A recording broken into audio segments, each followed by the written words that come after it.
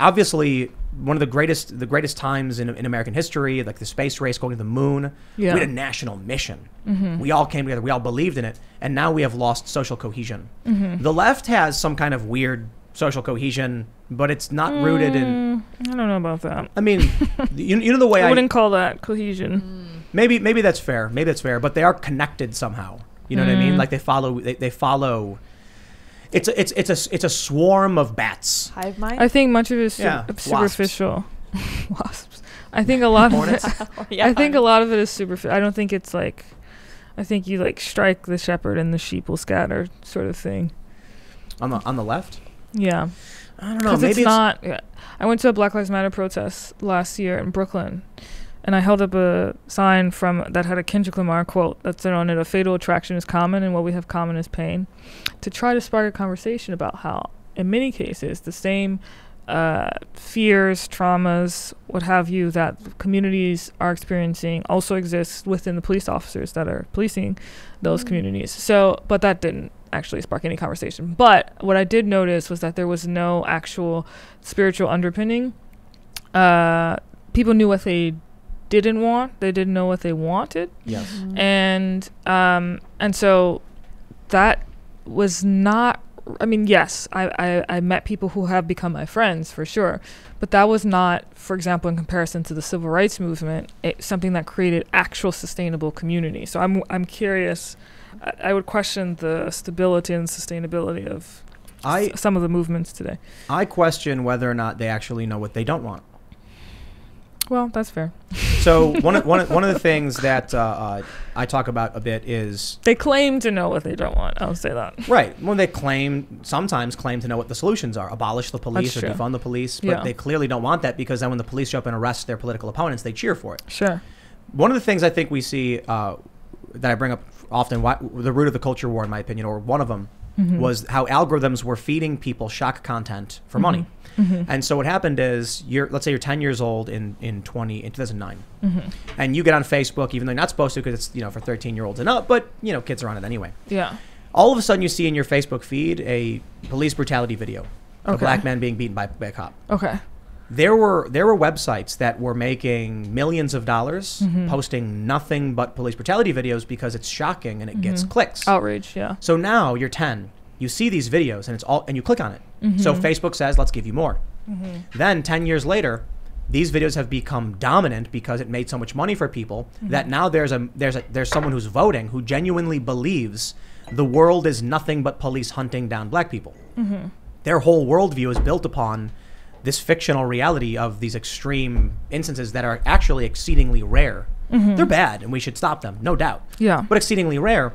Then they show up at a protest and quite literally verbatim they say, police are hunting us down. Yeah. And if you try and tell them like, hey, that's not true, they get angry, they get violent.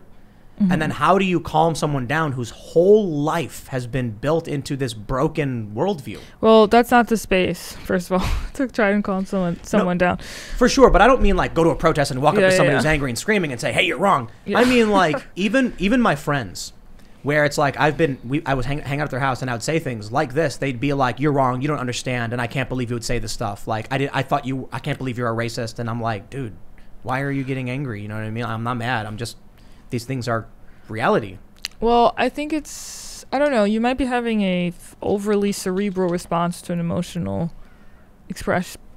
form of expression. That is correct. And I don't think that doesn't match.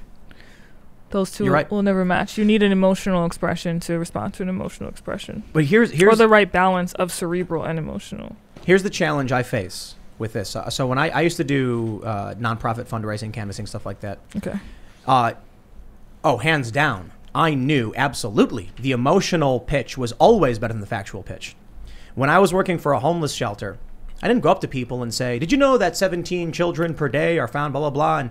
And if we work together, the average annual budget of the homeless shelter will come. Nobody cares. But if I said, yo, we had a kid last night. His parents both died in a fire. And now he's sleeping in the ditch. I want you to think about that for 2 seconds. Like, what is that? Could you imagine not having parents? And then they'd be like, oh my, geez, like, what do I got to do? Yeah. The emotional was always better. But you know what? I don't like it. Because Why? Because it's disingenuous. Why is it disingenuous? So when you're honest with someone, you can be nice to them, you can be compassionate, empathize, and say, I am going to lead you to water, and I'm going to be nice about it. But if you've got someone who's like fervently locked in a worldview over a decade of believing that cops are hunting down black people, and you try to say to them, you know, listen, I understand these things are horrible. I would like to help you in stopping them from happening. I would also like you to consider that these instances are exceedingly rare. And though we definitely should focus on fighting them, we should try to do it from a level-headed perspective. And they'll be like, no, you're wrong. You're wrong. I see the videos all the time. I go on Reddit and it's nothing but these videos. You're trying to downplay. But why should your reaction be dependent upon theirs? Meaning, just because they're maybe lost in a worldview, you're not changing your reaction or because they're going to be stuck or paralyzed. You're changing your reaction, or you're responding in a way that's empathetic because you believe in empathy. You're responding in a way that's compassionate because you believe in compassion, not because you say, oh, well, compassion didn't work, so I'm just going to throw it all out, throw my hands up. Imagine trying to tell someone 2 + 2 = 5. I don't think that's a good comparison. I think you're comparing like a mathematic equation to like things that fundamentally involve human beings, and which goes beyond the abstractions. I'm not talking about the equation. I'm talking about the reaction people would have to being told something that they hold as fundamentally true, and you're contradicting it. Okay, fair enough. So I think if you look at a person like Daryl Davis, the guy who successfully got dozens of members of the KKK to leave the KKK, right, by going to their rallies and being literally in community with them, his approach was not simply to go up to them and say, let me tell you why you're wrong. Right. His approach was to genuinely, deeply listen to them and to hold space for them for the purpose of holding space for them. Not for, this is tricky, not for the purpose of convincing them that they were wrong. They just so happened to be convinced that they were wrong by the mere presence, continuous presence.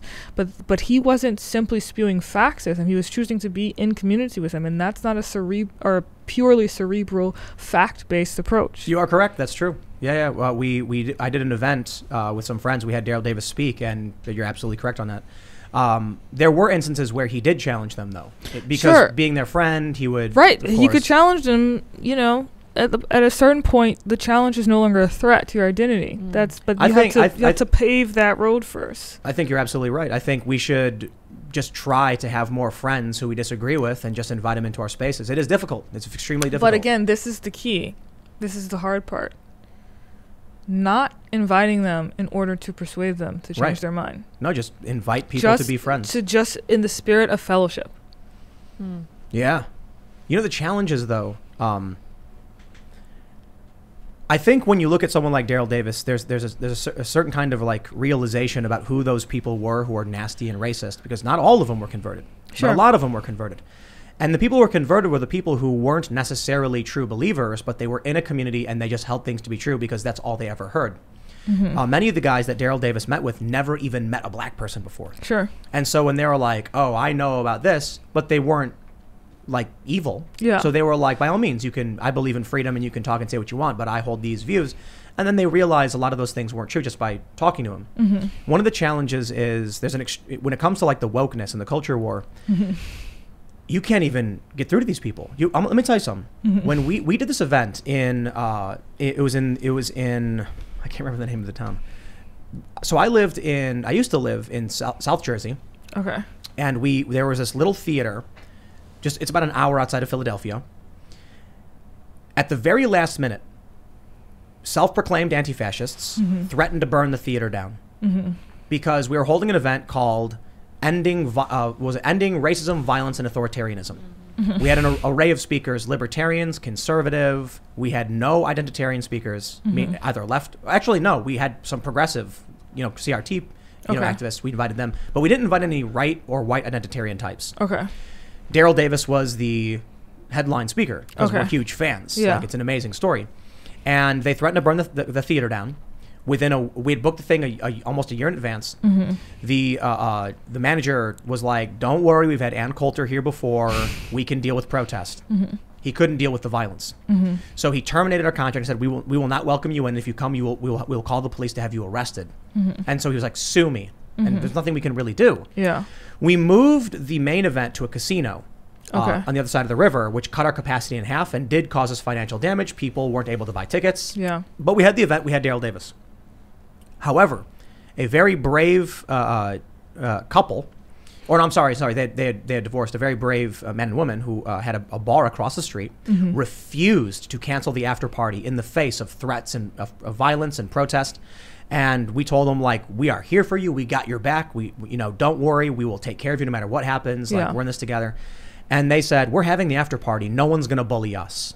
We know who you are. We know who Daryl Davis is. We're proud. We agree. And this is insane. Antifa and woke activists, Black Lives Matter, showed up. And Daryl Davis, this is the craziest thing. A black man who walked into Klan rallies, shook the hands with white supremacists and converted them, walked across the street to Antifa, and they all started screaming Nazi at him.